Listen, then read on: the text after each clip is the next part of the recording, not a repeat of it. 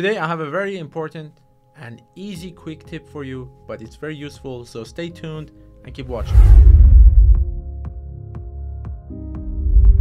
Hi, welcome, I'm Aryan and I help engineers and creative minds to bring their ideas into reality using SolidWorks with a new easy approach. So if this is something for you, hit the subscribe button right now.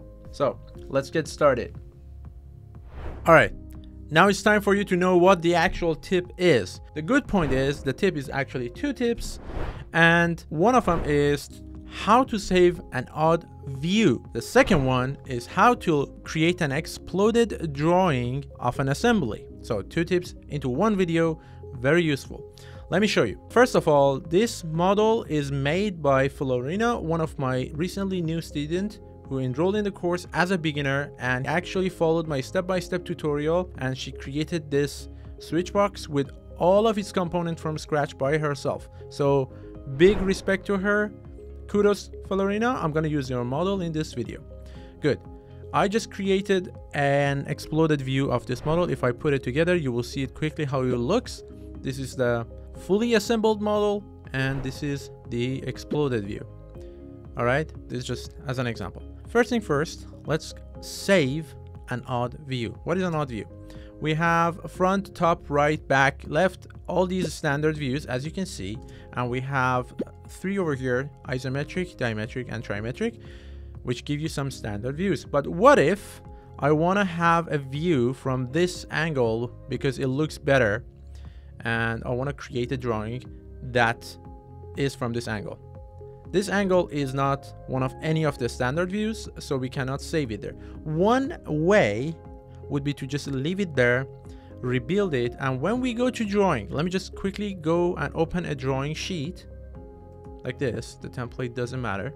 We get the current view, which is this, right? We could always use that. We could always rotate our model into one angle and rebuild it, and then we get that angle temporarily saved as a view under current.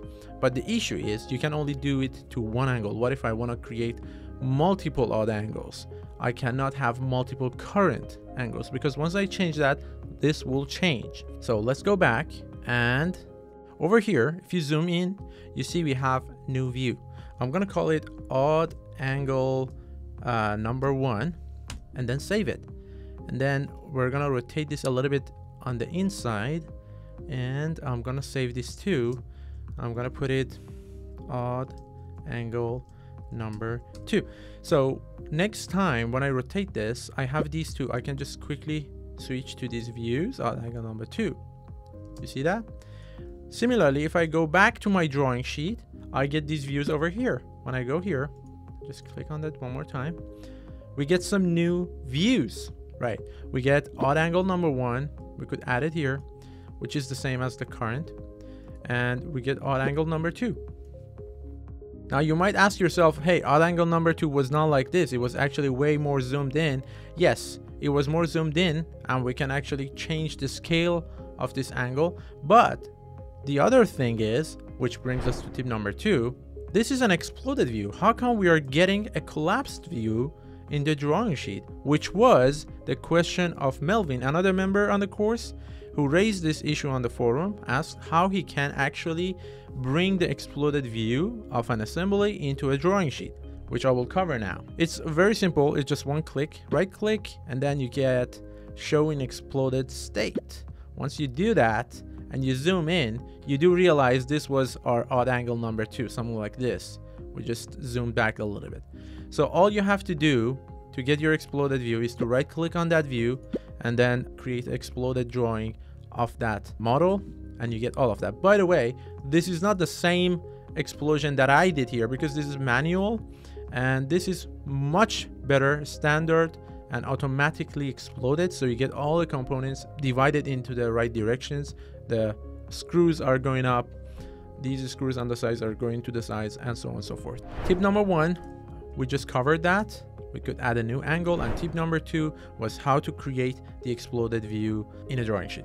A bonus tip, if you are working with any of the 3D Connection Space Mouse, because some people are, I am, depending on what model you're working with, you might get some customized button over here, and you could save some views. For example, I can quickly save a view number 1 here, and then I can save view number 2, and then I can go here and view number 3, and I can switch between 1 2 3 1 2 3. So it's much faster if you have a gadget like this, which is designed for CAD users. But if you don't, you could use the technique I just showed you.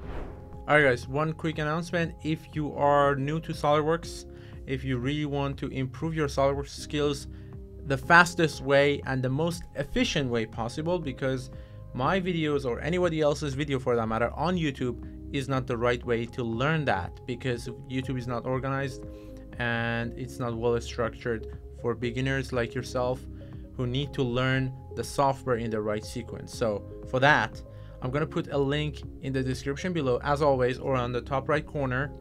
Go check my webinar out, because if you are a beginner, the chances are that you are making a lot of mistakes, and I have gathered 10 of those common mistakes that I am kind of certain you are making, at least 5 or 6 of them, into a 1-hour webinar where I cover them and give you the solution to them.